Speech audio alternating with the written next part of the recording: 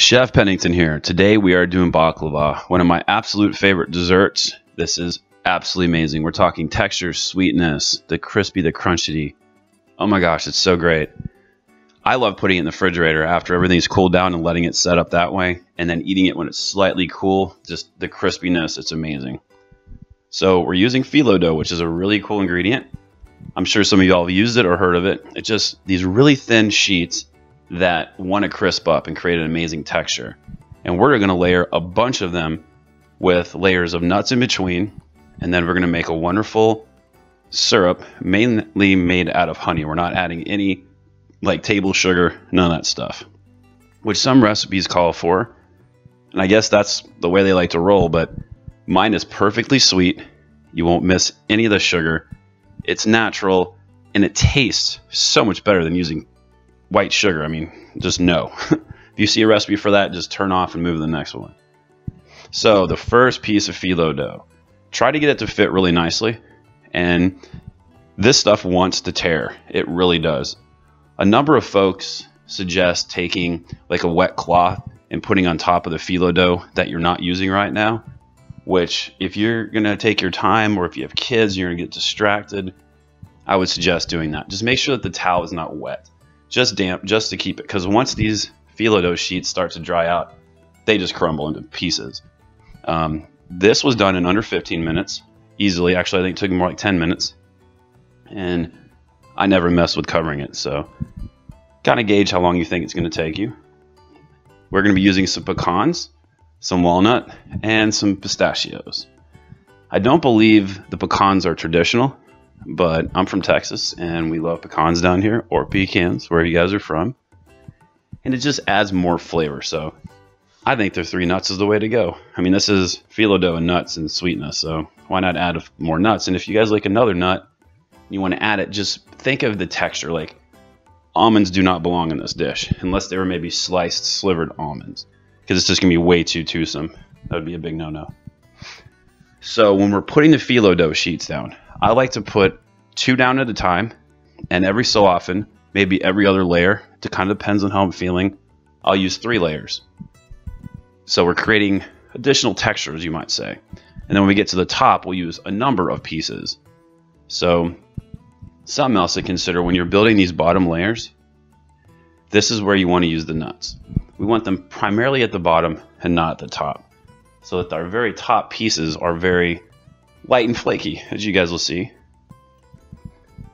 All right, so what we're going to do here, this is the very top layer. I'm using 4 sheets. You guys could use 5, you could use 3, but I think 4 is the number. And we're not going to put any butter on this until after we cut it. And there's a couple of schools of thought on how to cut this, and it's completely up to you. There's no right or wrong way. There will be a recipe link below that will have all the instructions and all the measurements, all that kind of stuff, so no worries there. I also talk about some of the other ways that you can cut this. So I just doing a traditional diagonal, crosshatch, I guess you might call it. But there are a few other different ways. There's no wrong or right way to do it. It's whatever you guys think. But if you guys wanted to see another way than what I have here in the video, check the link below. So that was in real time. I did that first cut so you guys could see how I moved the knife. You really want to make sure that you're cutting all the way to the bottom. So after this has been baked off and the syrup's had a chance to get in the bottom and settle, when you pull each piece out, it just makes it a lot easier. So try to take your time there. And I'm just doing a simple crosshatch right there, which I like, works really well. And then after this, what we're going to do is we're going to use a little bit of butter, and we're going to dab the top. This is our presentation layer. So this is what's going to come out looking beautiful, golden brown and awesome, and we're going to be like, oh, this is so amazing. You don't have to use a ton. Just try to get enough where each little piece has got a little bit of butter. And then these are pistachios crumbled up. Totally up to you if you want to use it. As it bakes off, they get kind of nutty, and they add a little more flavor. But keep an eye, because if your oven's a little off one way or another, they can seem to like they're almost wanting to burn. So you might wait till after you've made this a time or two to see how your oven behaves. All right, making the syrup could not be easier. We're using high quality butter. We love butter. This is a rich, delicious dessert, so we're not counting calories today. We're going to use 2 types of cinnamons. We're going to use Saigon cinnamon, which is considered the best in the world. It's very, very, very available these days, so you can find that everywhere. Most places at least Whole Foods and stuff like that. And we're going to use an Indonesian, which the two different cinnamons, they do not taste the same. It just offers more depth of flavor. If you can't find them, that's not a problem. The idea is we're using cinnamon. So just a way to kind of play with the flavors if you wanted to. A little bit of nutmeg. Nutmeg is just an underutilized, wonderful ingredient. It just brings, like we said, more flavor. And this is our friend salt. Salt brings out flavor. So you don't have to use the salt if you don't want, but I really think it does add a lot. I'm using some local raw honey. I'm really into that stuff. It's really good for your allergies and stuff like that. Plus, it's really good for you. It's kind of like a daily vitamin in a way. And there we go, guys. Those have baked off. Took about 25 minutes.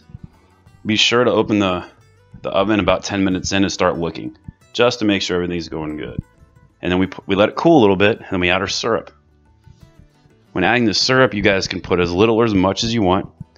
Use a little more than you think, because it's going to look like that's a lot of syrup, but it's going to go down to the bottom mostly. And those top pieces, guys, are still going to be crispy. It's amazing how it works, but it really does work. So good. And I love it cold out of the refrigerator. It's so great. You guys got to try it. Let's take a little listen. Crispiness. So good.